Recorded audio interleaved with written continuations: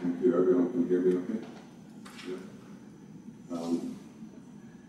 By way of introduction, I asked the question, what is sustainable housing? But I suspect you all know this, that considerations span across a myriad of inclusive multi-valent issues and disciplines, from location of public transport to higher densities, etc., etc. I'm not going to read through it because I need to cut this paper a little bit, and I think some of these have been touched on yesterday. The ones I'm going to talk about are flexibility, building forms, construction systems, and energy usage. And various writers refer to these multivalent issues. I've quoted some of them in my paper. Various governmental papers also refer to them. For example, EU ministerial meetings every year issue something on sustainable living. And the Bristol Accord, for example, was, I'll just read some of the words they use in their statement: sufficient range, diversity, appropriate size, scale, density, design and layout, mixed use, durable, flexible and adaptable buildings, use materials which minimise negative environmental impacts.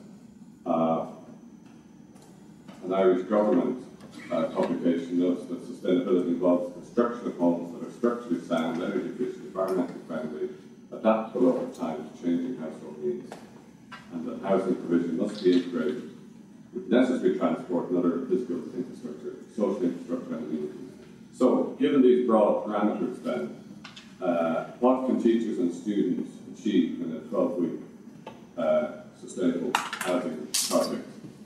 I will address this question by reflecting on 4 issues in the student project in the 4th year architecture studio at DIT from January to May this year.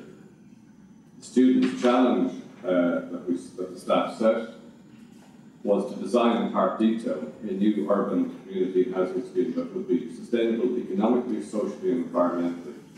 Students' design had to respond to a varied demographic profile, hence have a range of apartment typologies. Universal design principles were mandatory, while the response to the sustainability brief was to include strategies to minimise environmental impacts by selective material specification. Each design had to demonstrate how embedded carbon and energy were minimised in construction and during the lifetime of the project. All projects were to be designed with timber structure, with the ideal of achieving a carbon-neutral proposal. Students were expected to demonstrate an ability to respond to the dual themes of environment and tectonics from concept through to constructive detail. The 4 sites chosen, all close to the historic Georgian quarter on the north side, that's the River Liffey there, so this is the centre of Dublin, River Conway. See there, yeah, 2 of the big Georgian squares in Dublin. Had some shared characteristics, but also unique challenges, particularly these 2 sites here, which I'll talk about in a minute.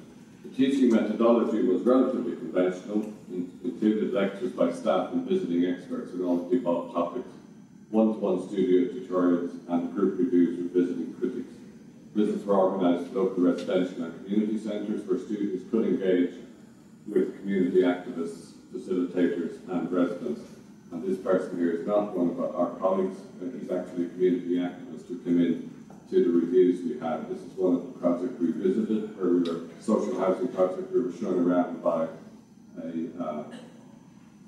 the manager, and the students were engaged with her and with some of the residents. The class of 55 students was quite a large class, was divided into 3 tutorial groups with 2 or 3 staff responsible for each group. I will examine the students' responses to 4 key topics of sustainable housing that we covered on the project. The first one is self-explanatory, site form and orientation, and I put that in the zone of economic, social and environmental sustainability. Siting, orientation and building form are crucial to sustainability and in particular energy usage. In the Irish climate, we strive to use the form and section of buildings to get good sunlight into private and communal spaces while striving also to increase densities. Students were given many examples of this, both from Ireland and from Spain. I believe this is Bedzed from London, by myself and other colleagues in various lectures. The densities and context generally required between 3 to 6 story perimeter blocks. Thus, the south-facing street edges on 2 of the sites presented difficulties as students strove to accommodate this need with the desire that their schemes have a strong urban presence.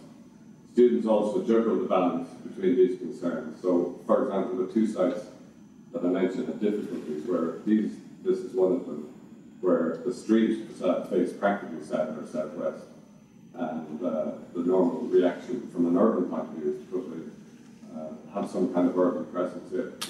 The students had to also get light into the site, so that was the struggle.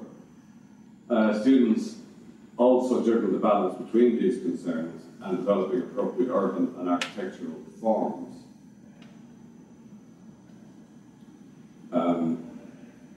Schemes vary between a subtle response to the contextual urban grid and using their proposal as a strong urban marker, which we see here in particular with this tower project. So flexibility and adaptability, social and economic sustainability. Though having varied interpretations, these 2 terms are an essential aspect of sustainable housing. Broadly interpreted, they require that new housing should be able to be adapted to suit changing needs, to prolong its life in order to avoid obsolescence. Schneider is able to categorize flexibility into hard, which determines how design may be used, but provides options for uses of spaces such as sliding walls and fold-down beds, and soft, which refers to tactics which allow a certain indeterminacy. Quoting historian Adrian Forty, they note that hard flexibility provides the means of allowing architects the illusion of, I'm quoting now, projecting their control over the building into the future, while soft flexibility relinquishes that illusion and allows architects to change the design according to their needs.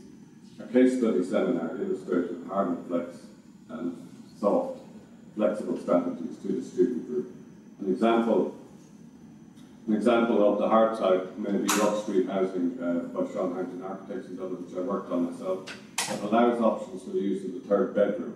In theory, all the non-structural walls can also be removed within the apartment, pending fire regulation compliance and service positions, allowing the occupier to completely redesign the interior. The scheme by architects Gulliksen, Vormala, Kairamo in Finland, where through clever positioning of structure and services, a basic shell and core, which you see here, affords multiple options for apartment sizes and types, while so these are the options around here, but still ends up looking the same. And then there was one other option which my colleague Paul mentioned. So while offering more than most art flexible schemes, the multiple results are still limited by the architects, and that's Adrian Fortune's point. So if we move on to talk about soft flexibility, the soft flexible scheme of Quinta Monroe housing, I'm calling it soft, in Chile by Architects Elemental, offers users the ability to adapt the space to their needs over time. An idea that led to intense debate among the students about the role of the architect, particularly when an example of tenants' interventions were shown, which you see here on the right. The students' own schemes generally opted for the hard interpretation of flexibility, often allowing for manipulation of rooms around the central core, or removal of floors to create double-height living spaces. You see in these 2 examples here, in this tower example, the core in the middle, and that student gave options for how the apartments could work on different floors.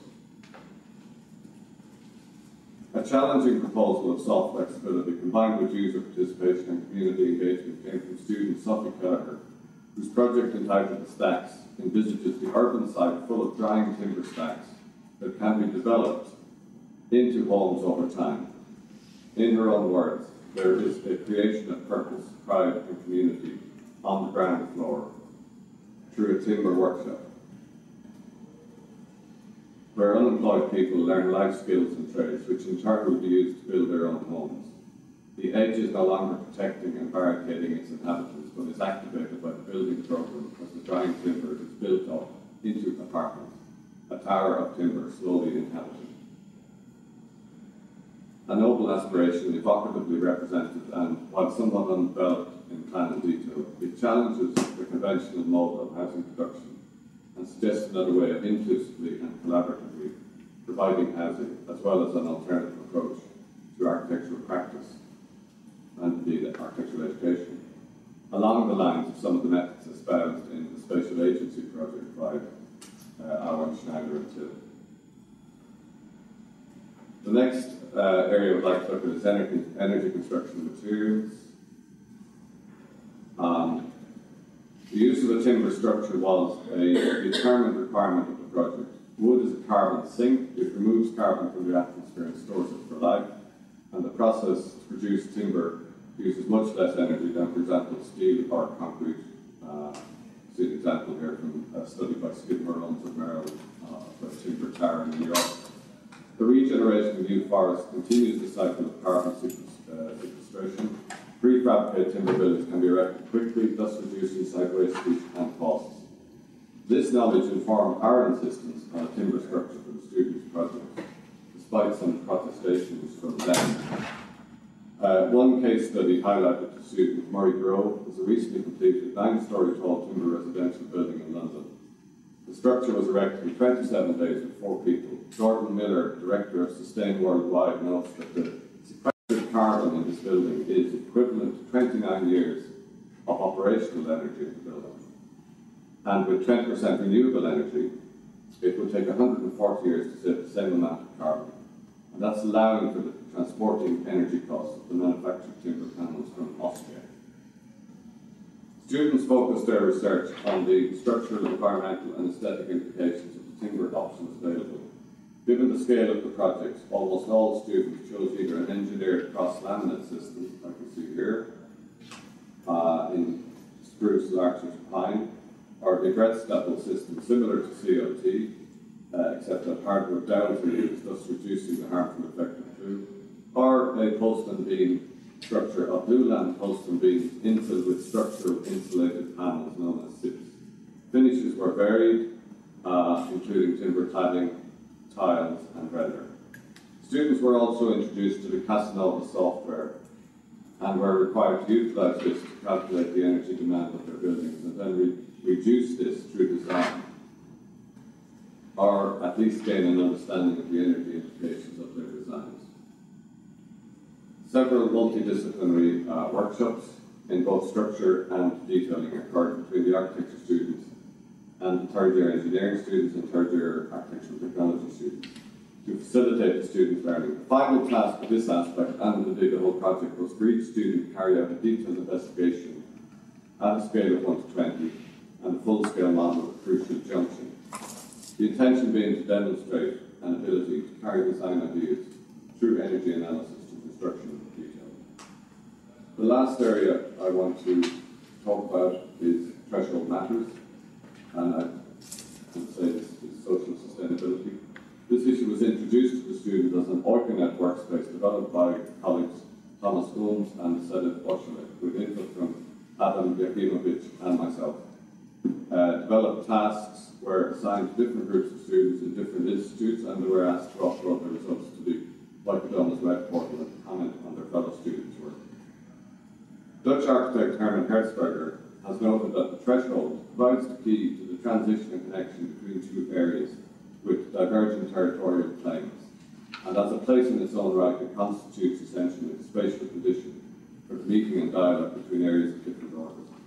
So, ambiguous yet affording opportunities, threshold thus affords options for socialising and amenity, a place to meet neighbours, survey shared territory and watch children at play, while also serving as a transitional space between the very public realm of the street and the very private nature of the very private world of the project.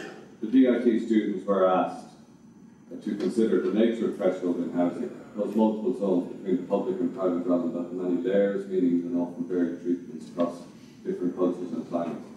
In particular, students were asked to consider threshold's detailed treatment of an entrance from the street, a courtyard, an access gallery, a staircase, or a hallway, or a part of any of these, and other more private spaces, and to develop one or more drawings showing this treatment. So that was the task that I set.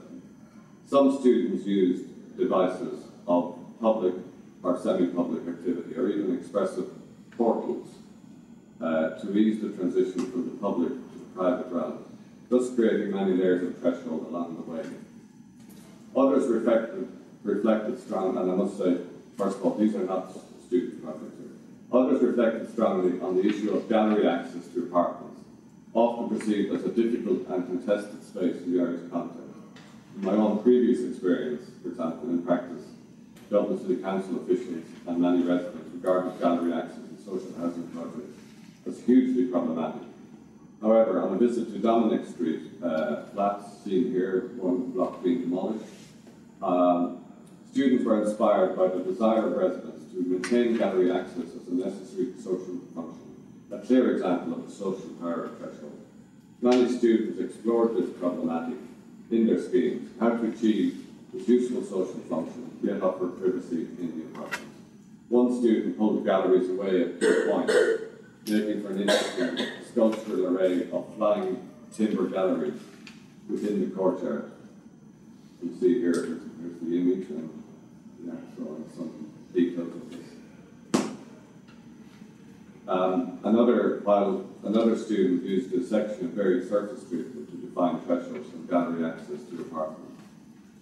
As an alternative to delineating threshold zones, this student, Ronan Keen's extensive but varied timber cladding treatment to the walls and soffits of the access gallery gives a feeling of containment, yet breakout within what appears to be a giant sculpted timber block.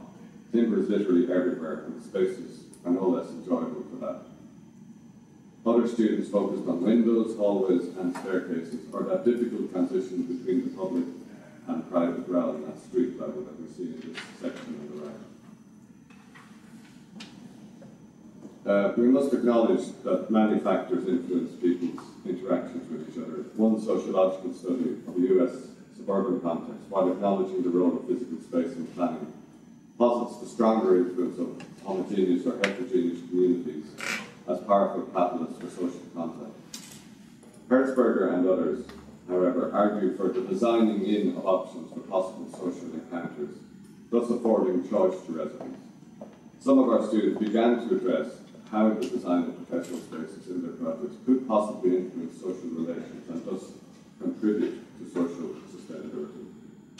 So, in conclusion, I reflect on the writings of writer and lecturer Peter Buchanan, who gives a cogent critique of the state of British architectural education. He observes, detached from the ferment of epochal change, the grooves of academia are failing to engage with current critical realities, where rather than relevance, what is sought is startling originality, no matter how spurious.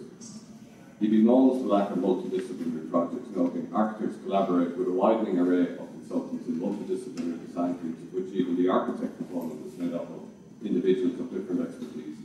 Yet architectural education is still geared to producing solidly genius rather than today's collaborator. In relation to the teaching of sustainability, he notes that it is reduced to a much too narrow peripheral subject added on to the curriculum rather than forming the core of a radically restructured education.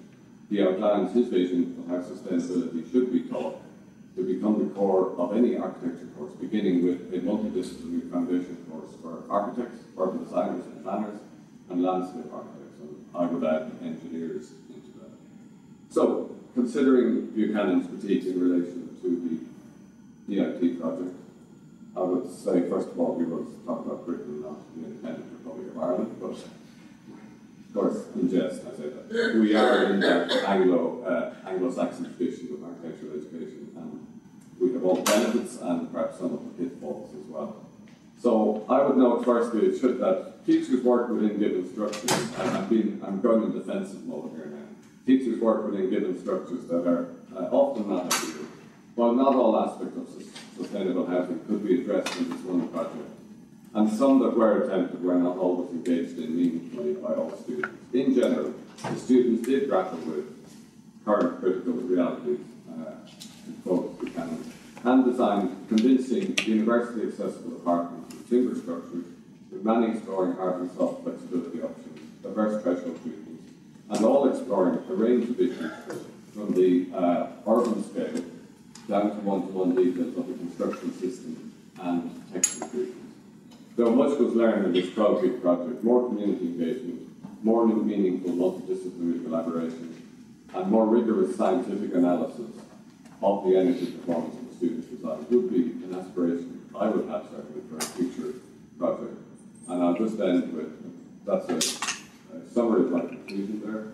I'll just end by acknowledging the staff. Paul Kelly his colleague led the project. He in particular had the idea that it had to be in timber, and then the 6 of us taught on the project with him. Here's all our students, and here's a picture of the students on the day we introduced the project to them, particularly after we told them it had to be made in timber. Thank you very much.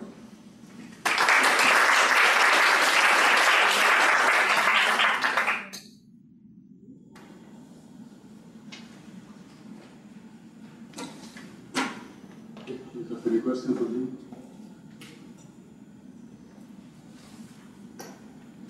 Thank you, Jim, for this presentation. Thank you for sharing the first reference. We found it online and shared on our Facebook group, so everyone can access the first reference you mentioned on your slide about sustainable communities.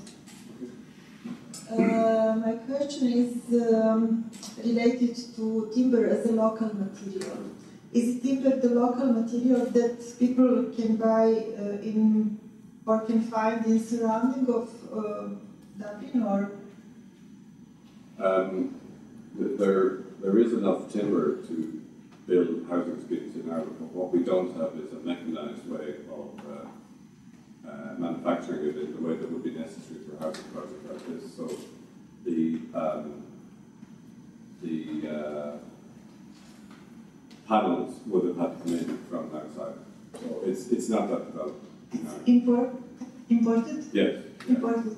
Which would have affected the energy calculations. No, I'm not thinking about that. That is important. It's improving in Ireland, but it's still not at the stage where the trees are cut. Yeah. That's my question, because what we have in our region is a huge deforestation. So poor countries are cutting their trees and exporting for not a big money.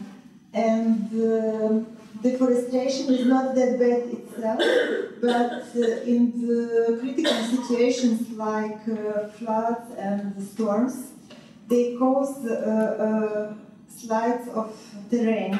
So it's quite questionable, the sustainability of this concept. This is our most recent experience from the city of Kropan.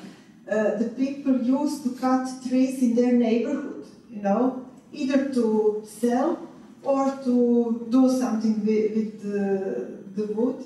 But finally it caused a huge deforestation and a danger for the little towns, for cities.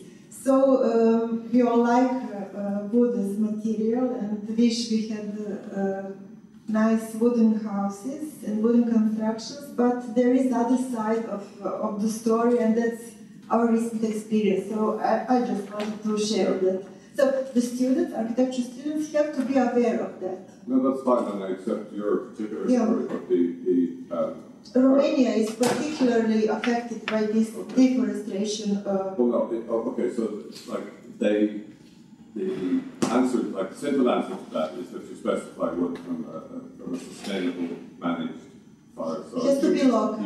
You have to be aware it's coming, but also that the trees are being replaced. So that's in 50 years. Yes, but in terms of the carbon calculations, my understanding is once you're replacing them, that at least that they're contributing immediately to taking CO2 out of the environment. From being very young trees. So that they do this all the time. But I mean, your point was about that. The example that you gave was about that it's causing land erosion. Yes, well, floods. Yes. But that just needs to be managed. Not all forests. That doesn't happen with all forests.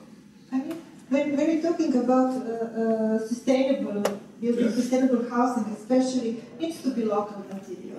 If we have it needs to be local. Local, which means it's in surrounding. Well, okay, but the example I gave about the building in London, okay, their argument on it seems quite convincing to me. I'm not an expert on this, but their argument was that the transport of the panels from Austria didn't matter in terms of the overall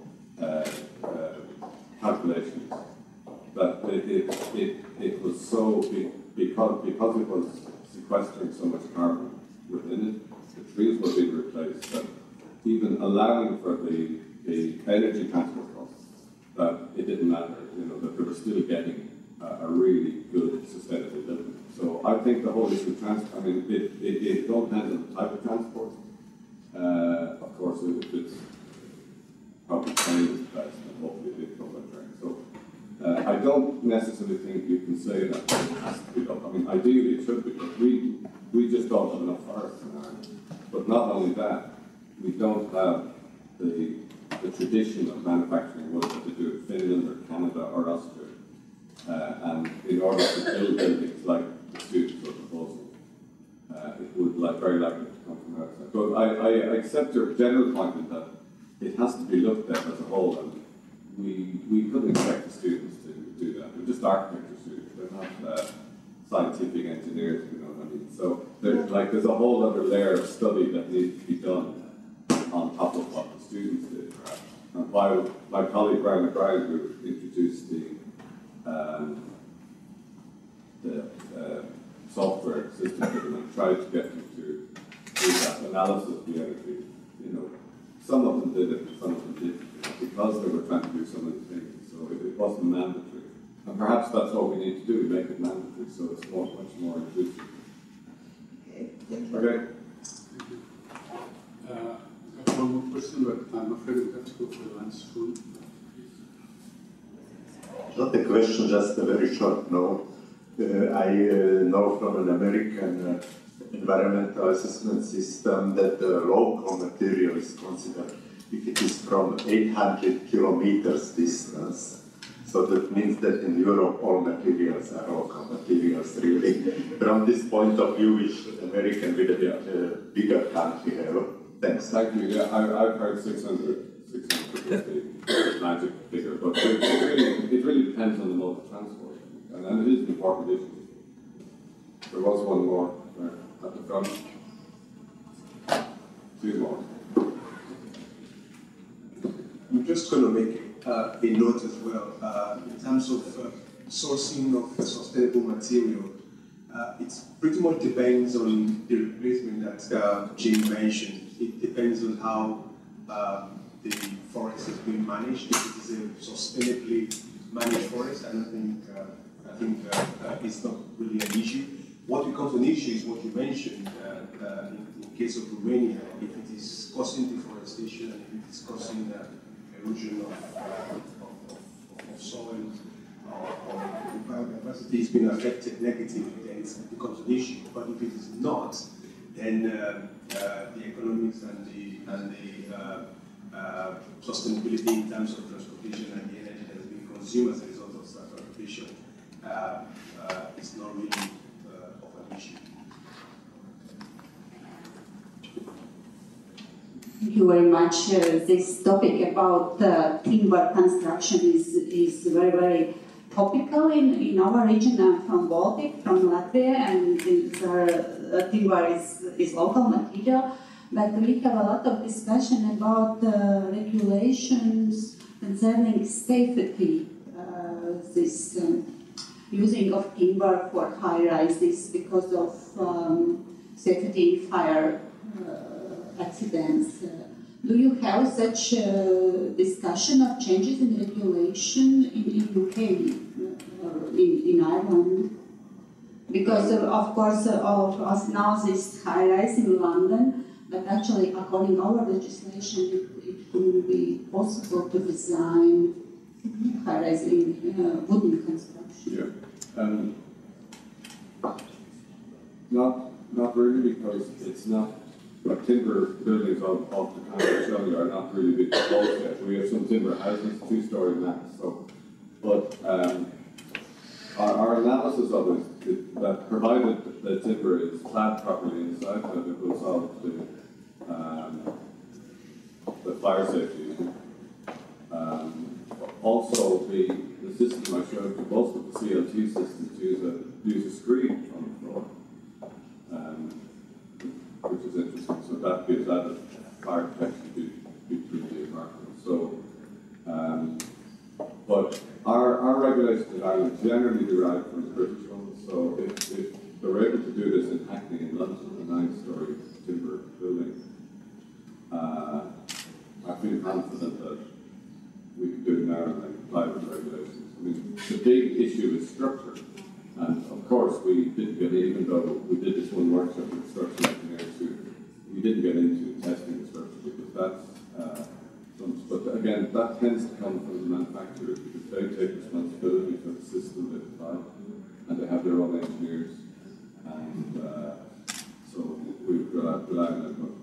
But I hope I'm not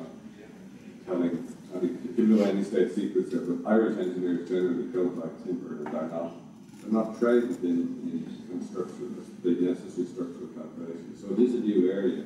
We were pushing the boundaries here. This project, the first time it's ever been done in the school. While the teaching was relatively conventional, we did try and do a lot of new things here. Whereas timber, I understand that the next timber tower we built is in Norway. So maybe someone can tell us about that. So it's coming. Timber as a product in mass housing. I'm sorry, as the main structure level. By the way, that's one other point to make. We did not insist that the finishes had to be timber. And it's very interesting, very few of the students, not that many of them anyway, explore different options. I mentioned tile. There was one student who tiled their whole building, and some of them did renders, but generally they all went for timber tiling. At least one other student that you saw in the detail there used the fibre cement board as part of the project. So while it's a timber structure, it doesn't have to look like timber outside. It can be treated in something different. It can be a rain screen.